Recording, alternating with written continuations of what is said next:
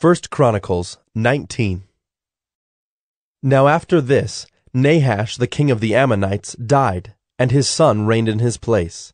And David said, I will deal kindly with Hanun the son of Nahash, for his father dealt kindly with me. So David sent messengers to console him concerning his father.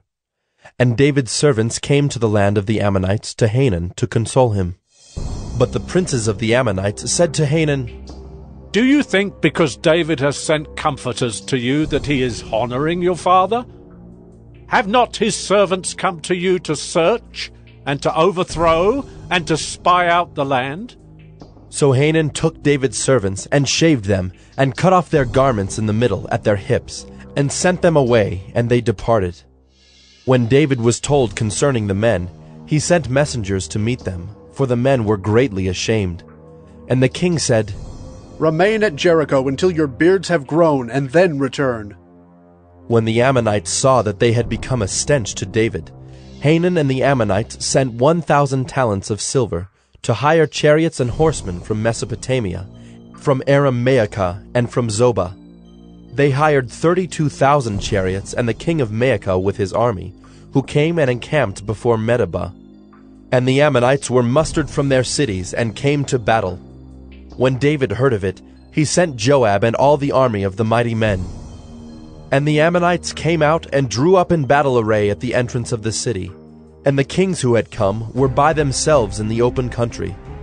When Joab saw that the battle was set against him, both in front and in the rear, he chose some of the best men of Israel and arrayed them against the Syrians. The rest of his men he put in the charge of Abishai his brother, and they were arrayed against the Ammonites.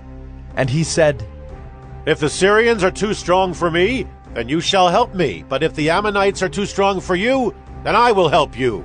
Be strong, and let us use our strength for our people and for the cities of our God, and may the Lord do what seems good to him. So Joab and the people who were with him drew near before the Syrians for battle, and they fled before him. And when the Ammonites saw that the Syrians fled, they likewise fled before Abishai, Joab's brother, and entered the city. Then Joab came to Jerusalem. But when the Syrians saw that they had been defeated by Israel, they sent messengers and brought out the Syrians who were beyond the Euphrates, with Shophach, the commander of the army of Hadad-ezer, at their head. And when it was told to David, he gathered all Israel together and crossed the Jordan and came to them, and drew up his forces against them.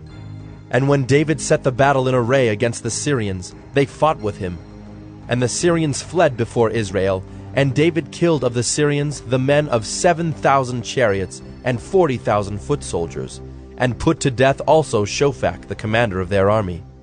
And when the servants of Hadad-ezer saw that they had been defeated by Israel, they made peace with David and became subject to him.